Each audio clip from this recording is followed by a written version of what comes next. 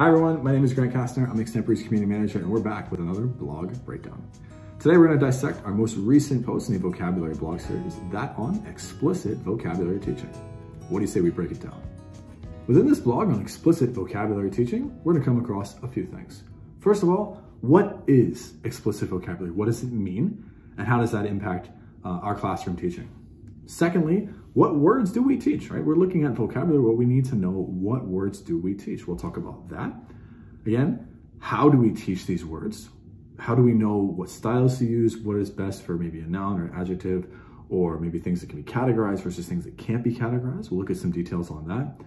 And then continuing problem vocabulary, which is an interesting topic of the article that I looked at in the blog. We'll talk about that.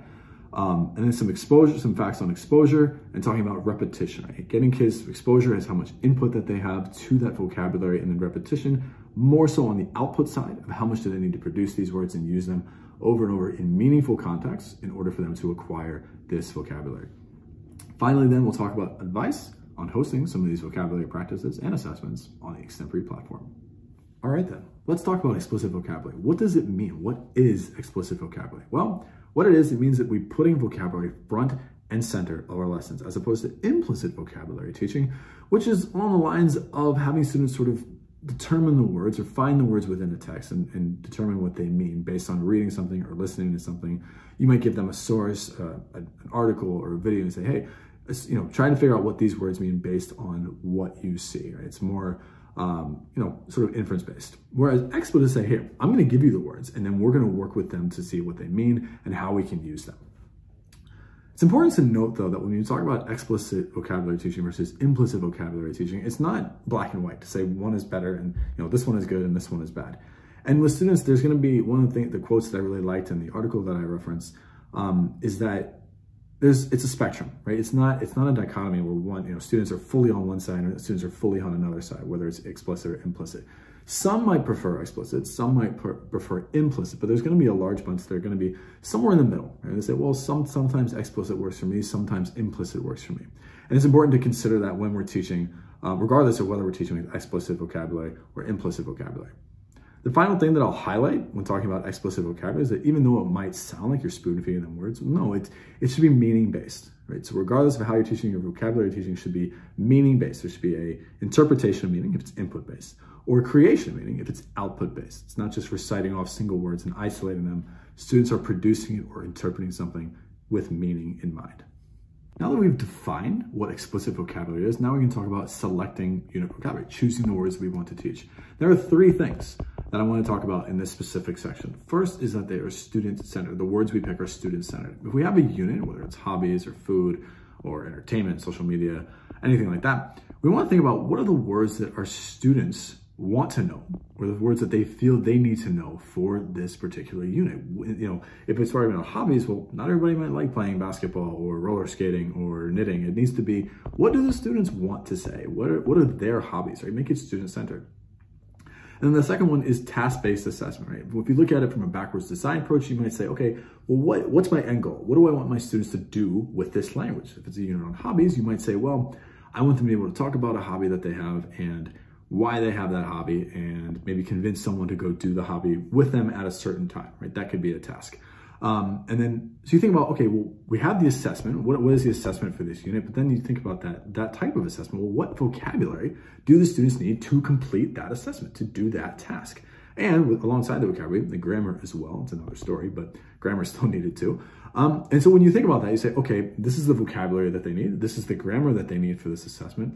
Now I'm going to front load those. I can teach teach that to the students prior. And then once they've had sufficient repetition and exposure to that language and they've acquired it, and then over time, they can finally use that language in the final assessment, right? So you plan ahead, you say, what is my task?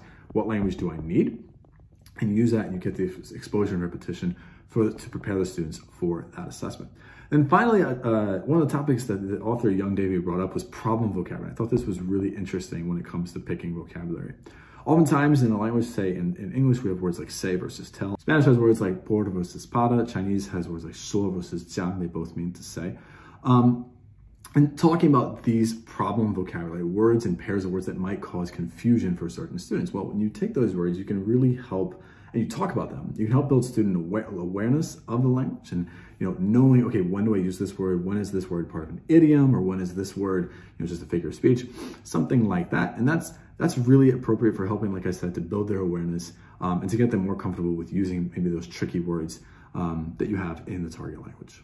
Before we wrap up and we look at some examples on Extempore of how you can practice explicit vocabulary, I wanted to just talk for a second about exposure with vocabulary.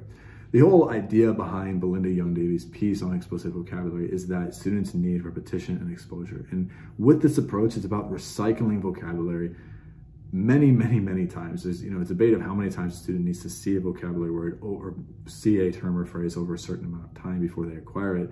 But the idea is it needs to happen a lot. Right? We know as language teachers that students cannot just see a word one time and then a week later they're going to have it. They need to see it multiple times. So for us, it's about creating scenarios, whether they're sorting those words, they're categorizing them, they're using them in a response, they're interpreting them, finding different scenarios and situations and activities where students can use these words with meaning in mind. You expose to them and then slowly acquire them over time in order to complete, whether it's a pedagogical task or a target task that you designed earlier. For our last part of this blog breakdown, let's look at a few examples on the Extempore platform. So one of the first things that I like to do when it comes to exposure and repetition and using explicit vocabulary and focusing on certain words is oral reading. So something I talk about a lot in previous blogs and webinars and even in trainings that I do. Getting students to just read a text out loud. They can simply click, record, read the text, and then submit it, right? It's really good. It's really helps them easily refresh words that they've seen before, see them over and over, and you can do, modify these readings however you want them to be, change them to dialogues or question and answers or just straight paragraphs. That's one really helpful way.